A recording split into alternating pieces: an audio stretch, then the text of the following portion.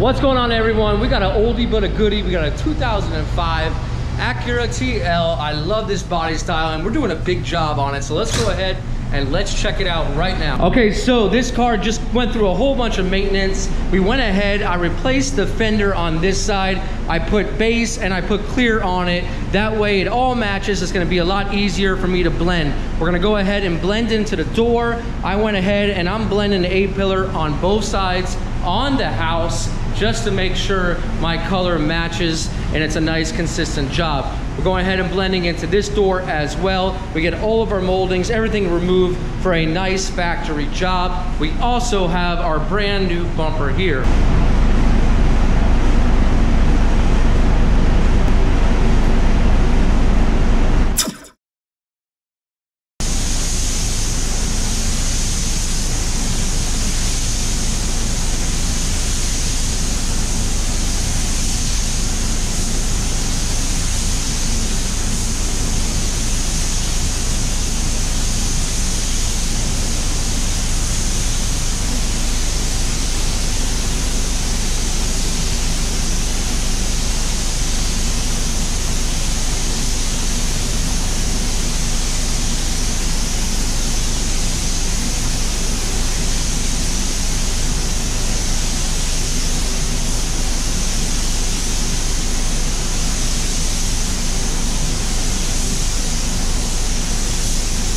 All right, so we really let that sealer flash for a good 30 to 45 minutes.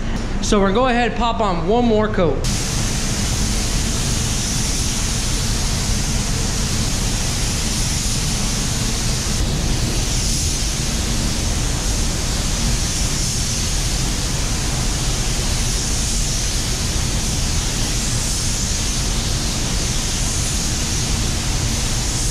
I'm gonna go around all my edges with a very high temp reducer. This is a melt away pretty much, and I'm gonna melt away all those sealer edges, although they are pretty smooth already.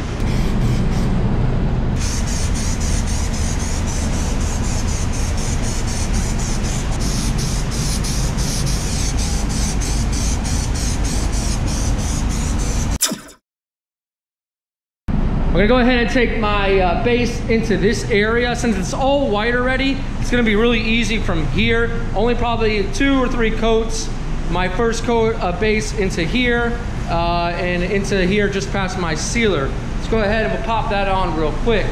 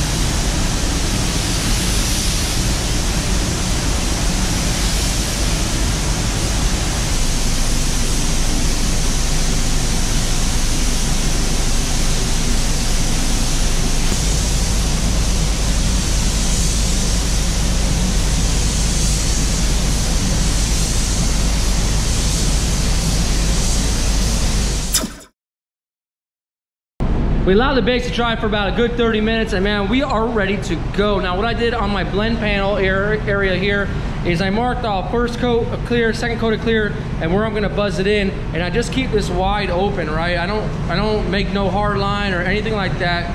That's just gonna ruin what I'm trying to do. I'm even gonna tear this off right here because I don't want any sort of line. I just wanna keep it nice and open. And like I said, the base that's nice and smooth, it's gonna allow for nice and smooth clear to land, get our nice blend right here. And then once again, first coat, second coat, and then our little blend area, keeping this wide open. And for clear, I'm gonna use an oldie but a goodie, the LPH 400, just to prove to you guys you don't need any fancy gun. You just need a good gun. And this is one of the best guns of all time made by Iwata. Let's go ahead and let's start spraying.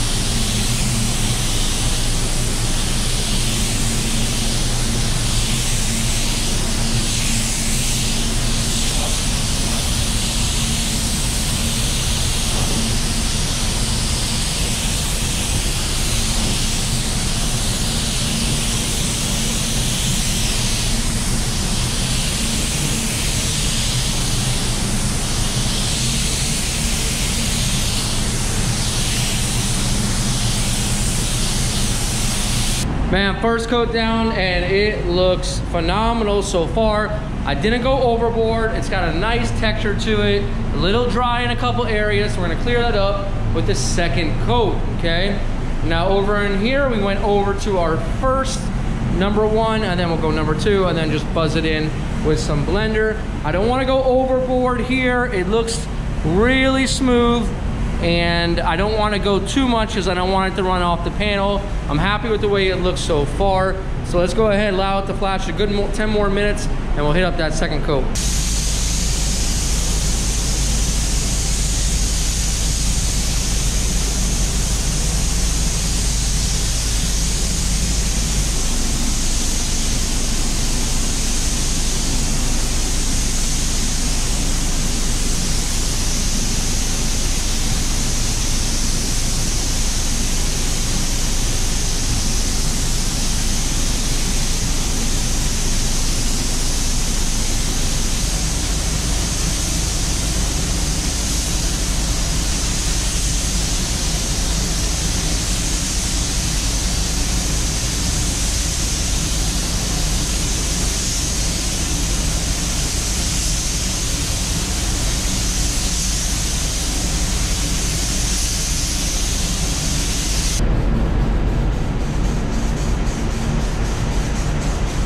All right, so there we have it. A beautiful coat of clear is all down on the bumper and on the whole car. We're gonna go ahead and send this to bake, and then we'll go ahead and get it assembled up, see how it looks in the daylight. All right, so I hope you learned something from that video. Now, what I did is I added those subtitles down below to really give you clear, concise information. A lot of the questions that you ask in the comments, I tried to address them with those subtitles right there. So I hope they worked. Let me know if they worked for you. Now, guys, if you want to support the channel and you want to go ahead and purchase some merchandise, we got this brand new shirt back in stock. This is actually the first version. Now, I can't promise you you'll look as good as I do in this shirt, but if you want to give it a try, they are great. They're 100% cotton, nice and comfortable when you're working. So the TL is all done. I'm about to show you some clips. But in the meantime, this is Brian from Paint Society reminding you, don't overthink it. It's just paint. Let's go ahead and check it out.